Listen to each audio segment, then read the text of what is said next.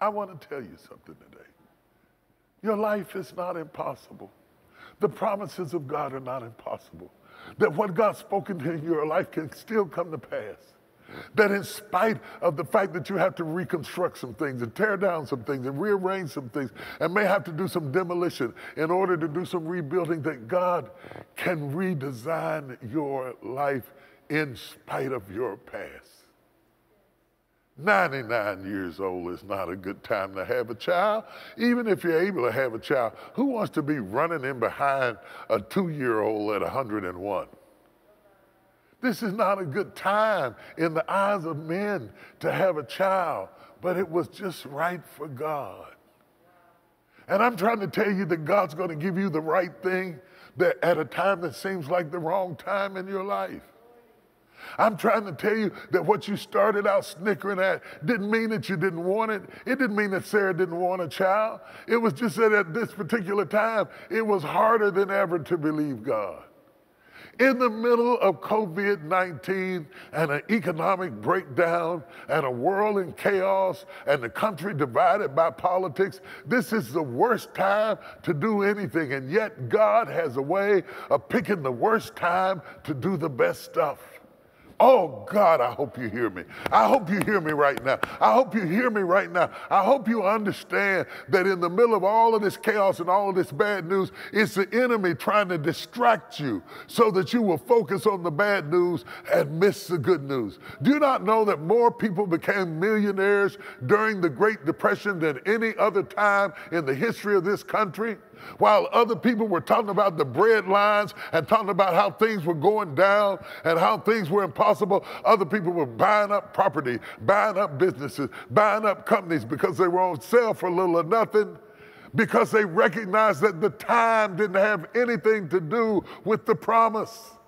Every now and then, there are a few people that look beyond the headlines and see the opportunities. I want to talk to you today because the enemy's trying to distract you with the bad news to the point that you don't see the good news. Let me tell you something. Everybody's not worried about the bad news. Everybody's not worried about the headline. Everybody's not upset about the things that common people are upset about. Other people are looking for the opportunity in spite of the age. I'm 99, but God said it's going to happen. And COVID is everywhere. We're spiking in the city, but God said he's going to bless me. Things are getting worse than ever, but I believe God's going to bless me. The country looks like it's falling apart, but God said, I'm not looking at none of that stuff. I swear I'm going to bless you. And the headlines have nothing to do with it. And the report has nothing to do with it. And the news has nothing to do with it. And the politics have nothing to do with it. And the disease has nothing to do with it. Is anything too hard for God? Not for America, not for your state, not for your neighborhood, not for your mayor. Is anything too hard for God? And so I want to preach to you about this because I know that the conditions stand in contradiction to the promise of God. I know that the adversity is great. I know that there are 1,000 legitimate reasons for you to sit back and be uncomfortable and be nervous and be afraid and be isolated and be depressed and be discouraged and be fearful and sit in the back of your mind and say, oh God, I believe you could have done it in 2018. I believe you could have done it in 2015. And maybe you could have even done it in 2019. But Lord, this 2020, ain't no way in the world that you could shut up laughing behind the door. Come from behind the door of unbelief and believe that even now God can do something in your life until you get the kind of faith that defies the evidence. You will never get a breakthrough from God. When Jesus heard that Lazarus was dead and he came down where Lazarus was and he came to see Mary and Martha, Martha said, if you would have been here, my brother would not have died. Mary said, but even now, I want somebody with that even now faith, the kind of faith that says, I know he's dead. I know he's stinking. I know we buried him. I know he's in the ground. I know we rolled a stone in front of him. But because you're here, even now, even now, even even now, you got the power to raise him back up again. There are at least 100 folks listening at me right now. God's got an even now miracle for you. An even now miracle, and in spite of miracle, a miracle that's going to break forth in your life. Is going to be the best miracle at the worst time. It's going to be something new coming out of something old. I prophesy and declare unto you today. I'm talking to somebody right now in the middle of the worst time. You're going to be telling your grandchildren all hell was breaking loose. The country was in chaos. They were burning up neighborhoods. They were sending in the military. We didn't know if the country was going to stand. But God told me to buy it now. And because I did it right then, we are where we are right now. God is getting ready. Oh. God is getting ready to do something in your life.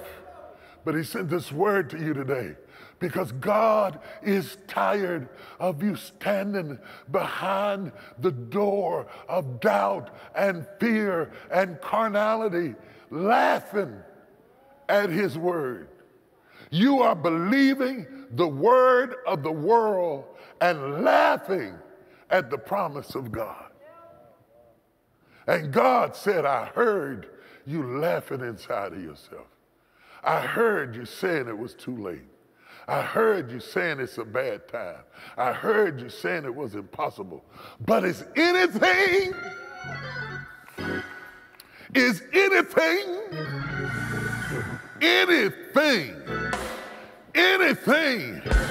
if it's a thing, God can do it. God can do anything. Name a thing. If you name a thing, it's anything. Anything you name, God can do it. Is anything. Whoa. Is anything too hard for God? So here she is, the same woman that starts out behind the door laughing at God. It's the first lady of faith to be mentioned in the hallmark of the 11th chapter of the book of Hebrews. Through faith also. It's almost like the Holy Spirit is bragging at how far he brought her in her thinking. He took her from laughing and lying to believing. Through faith also, Sarah herself received strength. The one that was laughing and lying grew up. The one who was doubting and worrying grew up. Through faith also, Sarah herself received strength. This is a Sunday morning for you to receive strength. You've been tired, you've been depleted, you've been weak, you've been frustrated, you've been out of energy, you've been out of gas. Let me tell you why you feel so bad. It's what you've been eating. You've been eating carnal food. You've been eating worldly thoughts. You've been eating the words of the flesh. And as long as you live off of that Egyptian diet, you're going to die in the wilderness. In order for you to make it to the promised land, you got to eat manna. You got to eat the food that God is sending. You got to eat the word that God is sending. You got to believe the word that God is sending. You got to settle in your spirit. God has spoken, and he is not a man that he should lie, or the son of man that he should repent. And I don't care what time it is. God knows my birthday. God knows how old I am. God knows I haven't had a cycle. God knows what's up with Abraham. God knows what's going on in my life. God knows what's going on in my situation. But I declare, if God says I'm going to have a baby, somebody get me a birthing stool. I'm going to need me a birthing stool, because I'm going to go into labor at a strange time and bring forth the promise of God in my life. Who would have thought that Harlan Sanders on Social Security would open up a business that's a household name all over the world? that somebody drawing a pension, a Social Security of a few $100s a month would open up a chicken company and end up going into business at 65? Who would have thought that somebody that old would just be getting started? That God would do a new thing out of an old thing. Who would have thought that that could happen to you? After all you've been through, that God could bring you out of prison and make you the head and not the tail. That God could do you like Joseph and bring you out of cell block B and make you the prince of Egypt. Who would have thought that God could take somebody with a broken past and a damaged reputation and raise you up and make you respected in your community? I'm talking about you coming into agreement with what God has spoken over your life. You don't agree with it. I'm preaching it. You don't agree with it. Until you agree with it and stop snickering and saying that's for them, but it's not for me, and it might be for her, but it's not for me, it might be for him, but it's not for me. Until you stop telling yourself, I'm stuck in the hood and I can't get out. Until you stop telling yourself there is no way out, there is no way up, I can't do anything, I tried this, I tried that, it failed, I gotta stay here, I'm stuck here, I might as well give up and live like I am one of them rather than to be who I really wanted to be. Until you stop saying that stuff to yourself, you are still stuck behind the door of unbelief. Why has Sarah laughed behind the door? I laugh not, Lord, she lied. I don't care how long you hear great preaching. I don't care if you listen to everything I'm teaching on YouTube over and over again and you can quote it better than me. You can quote it better than me, you could even preach it better than me, but until you believe it, it will not work in your life. I'm talking about coming into agreement. Abraham and Sarah, according to the scriptures I just read with you, were in agreement at how ridiculous God's word was for them. But as they kept on walking with God. See, most people don't stay together long enough to walk into the maturity place. It takes you years to walk into a place of full maturity. She's 99 years old. And they're still spiritually immature.